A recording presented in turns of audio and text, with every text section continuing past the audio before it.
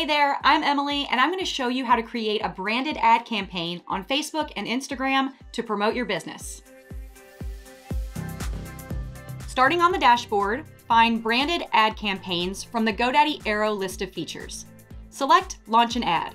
On the Digital Ads dashboard, select Create My Ad to start the wizard, which will help walk you through the process. Choose Facebook and Instagram ad. Choose what you'd like to accomplish with your ad. Drive traffic to your website, get your name out there with brand awareness, get more phone calls, or get more visitors to your physical store. Let's get more traffic to our website. In the next step, choose the platform that you want to run the ad on. I'm choosing both Facebook and Instagram, but you can choose them individually. Select Next. Next, choose your target audience.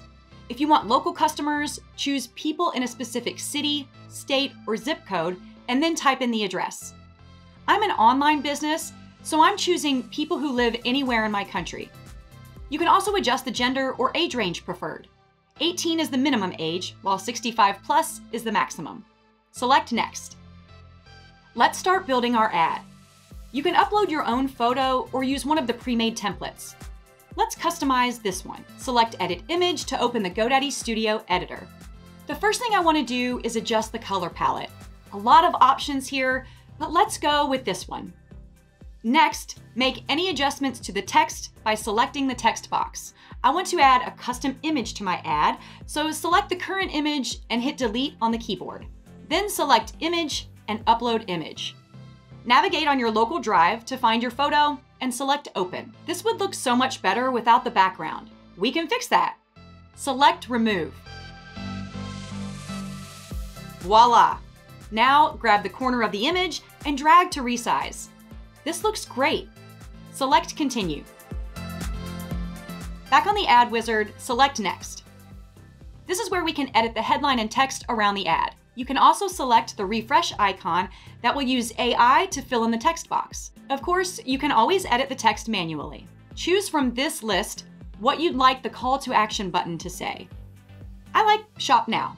Now, add a link to the web page you'd like your new customers to visit. By default, this is your website's homepage. The live preview will show you exactly what your ad will look like. When ready, select Next. Now, choose a budget that works for you and choose how long you want the ad to run. It will be split evenly over the number of days preferred. I'm going to start my ad today, but you can choose a day in the future. Select Next. You must allow Facebook to access your account to run the ad. Select Grant Access and follow the prompts. The last thing you need to do is add a payment method so Facebook can charge for the ad. Select Add Payment. If you already have a payment method attached to your Facebook account, it will appear here. I don't have one, so select Add Payment Method. The business location and currency should reflect the settings in your account, but you can adjust them here if needed. Select Next. Choose your payment method and select Next. Fill in your payment details and select Save. Select Done when finished. Select Close. Your ad is ready to launch, but take a few minutes to review it carefully. Use the Preview dropdown to view the ad in Facebook, Instagram, and Instagram Stories.